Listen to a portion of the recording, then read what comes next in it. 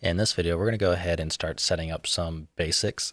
So this is going to be, this is basically what you see here anyways, is the old way. And this is still a valid way because by default, the SKG part class does have some generic stuff for customization, as you can kind of see here. So like, well, obviously the class of itself, but the image, the name of it, and then if you really wanted to perform some kind of switch on the type to do what you want.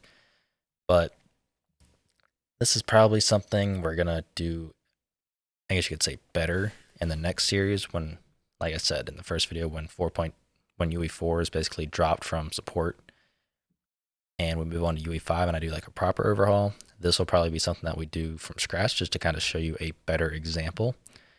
But for the time being, we're going to follow kind of this suit.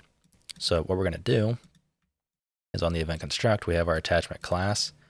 What we want to do is we want to cast it to the FPS part. So, or SKG part class, which actually comes up by default, which is kind of nice. From here, we can go ahead and get its default. So search for default. We have get class defaults. And if we break the part data, we have the part image and the part name. So what we're going to do is we're going to go ahead and get our image. This will be our widget. We're going to search for set brush. And here you can see set brush from texture. And all we have to do is just plug it right in like so. So we can compile and save. And for the sake of this, I'm going to go ahead and remove that image there. Press play and hit sites. And here you can see we have nothing. That's because we have nothing set. So if we go to the sites, we'll just go ahead and I guess do the default. So here's our tutorial red dot. And I'm being blind as a bat.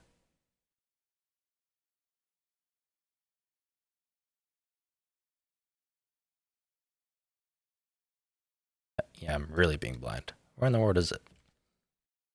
Okay, I was just blind as a bat. So it's right here, part data. Yeah. But anyways, part image, we don't have any sort of thumbnails or anything for this guy.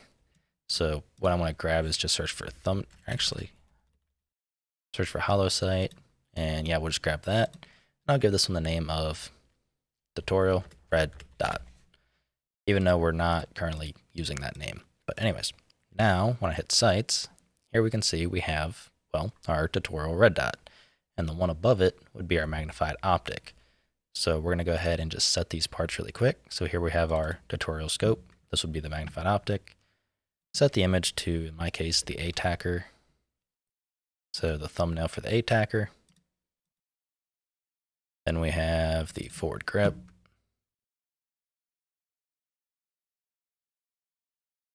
We'll just do search for vert. It should come up. Yeah, vertical forward grip. I'm just going to name this one tutorial vert grip.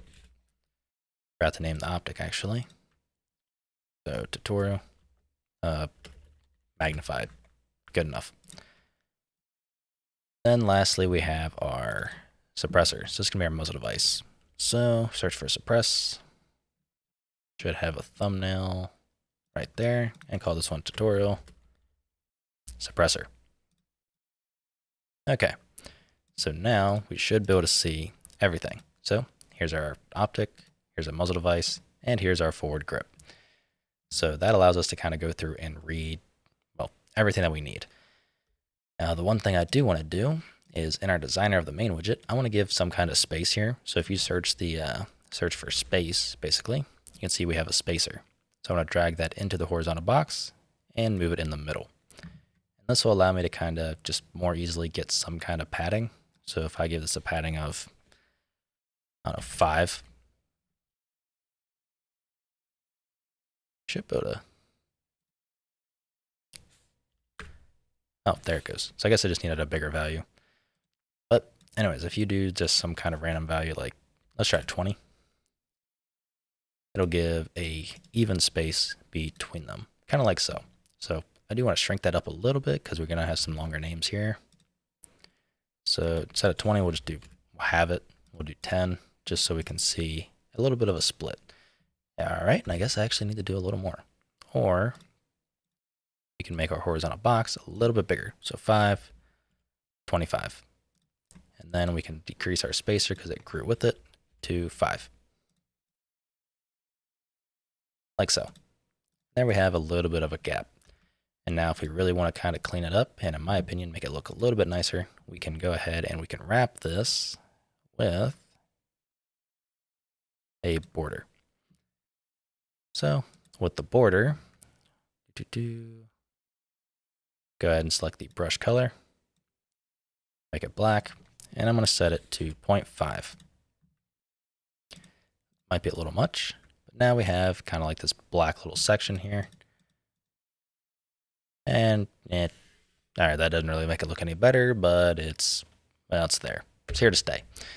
Again, this is not the full proper tutorial series for the firearm customization. Like I said, once I drop UE5 or UE4 support when 5.2 launches, and basically we're not even able to push anything to the marketplace for UE4 at that point. At that point, I'm going to be doing a complete proper overhaul and recording every step of it.